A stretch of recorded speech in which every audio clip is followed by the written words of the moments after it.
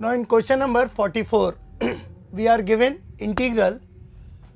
Initially, we have summation k varying from 1 to 98 and we have integration over interval k to k plus 1, and the function which we have to integrate is k plus 1 divided by x multiplied by x plus 1 with respect to x.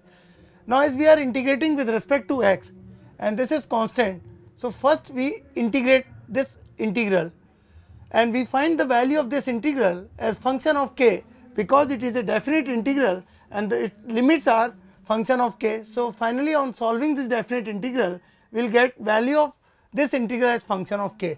So, simple, we write this as 1 upon x minus 1 upon x plus 1, difference of these two terms, it will give same 1 upon x multiplied by x plus 1.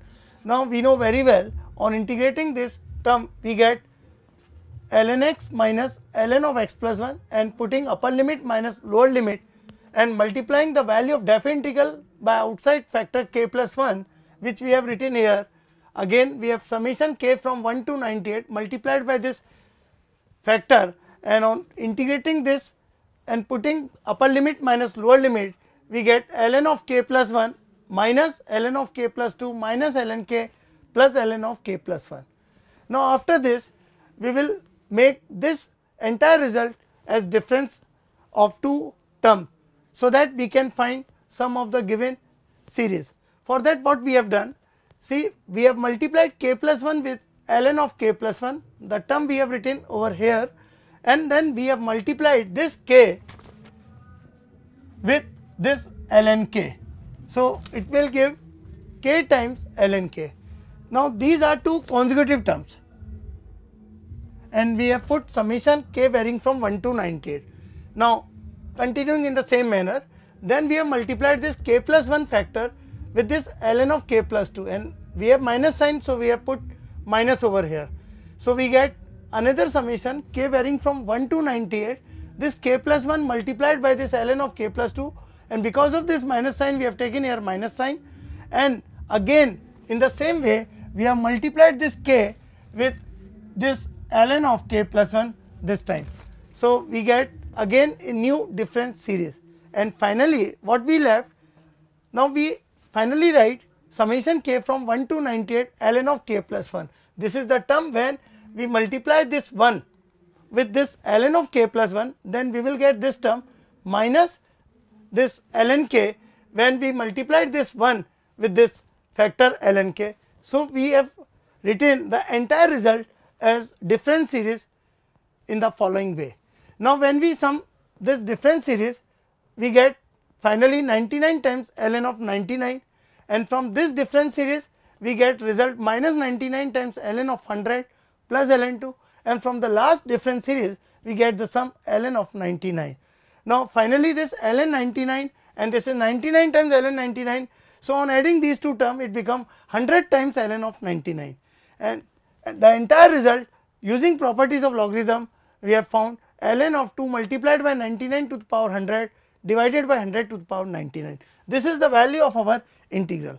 Now, it is a multiple correct question, and in different option we have to compare the value of this integral with the options given in the question. So, for option B we have considered 100 to the power 99 and we have written this 100 as 1 plus 99 with the exponent 99. We have expanded binomially, we can see that first term will be 99 C0 followed by 99 C1 99 to the power 1. Continuing in the same manner we have written last two term, they will be 99 C98 multiplied by 99 to the power 98 plus 99 C99 multiplied by 99 to the power 99. Now, the interesting fact is that this second last term has value 99 to the power 99, because this 99 C99 98 has value 99 and it is multiplied by 99 to the power 98. So, this second last term has value 99 to the power 99, and the same value we have found in the last term also, because this is 1, 99 C99 is 1, but when it multiplied by this, so the last two term has same value 99 to the power 99.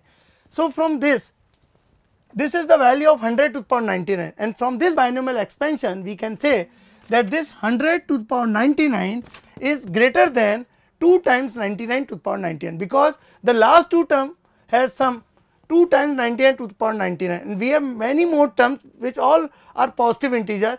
So, from this we can see that this 100 to the power 99 is clearly greater than 2 times 99 to the power 99. Now, on dividing we can see that 2 times of 99 to the power 99 divided by 100 to the power 99 less than 1, and we have multiplied by 99 on both the side. So, we conclude that 2 multiplied by 99 to the power 100 upon 100 to the power 99 is less than 99. Now, come to our integral. In the integral we have found that the value of our integral is ln of this, and now we have proved that this quantity is less than 99. So, we can say that clearly our integral is less than ln of 99, and this is our option B. So, from here we can say that option B is correct. Now, for more option, continuing again, we try for option C. Now, in option C what we have done, as in the given integral we are given summation k from 1 to 98 integral k to k plus 1 upon x multiplied by x plus 1, as summation is varying from k equal 1 to 98, and this function is a decreasing function, because as we move ahead this value will increase and value of function will decrease. So, this is a decreasing function. So, now what we have done, as we know very well, we have written this integral which is our integral I. So, value of this integral will be greater than k plus 1 upon x plus 1 ka whole square. See here we have written this x plus 1 again x plus 1, and in place of x we have taken again x plus 1, because denominator is larger, value will be smaller. So, from here we can say that our given integral I, this is our given integral I. So, from here we can say that given integral I will be greater than this value. Now, we integrate this function is integrable, we can integrate it very well. So, when we integrate and put the limit, we get the value of integral 1 by k plus 2. Now, we have summation k varying from 1 to 98. When we find the sum, you can see the first term will be 1 by 3, then we have 1 by 4, and continuing in the same manner the last term will be 1 by 100. So, this sum will be less than our integral. Now, the smallest term is here 1 by 100, and there are 98 terms, because we have started from 3, then 4, then 5, and last we have 100, or in other way we can see that summation is varying from k equal 1 to 98. So, we have 98 terms. Now, this is the smallest term.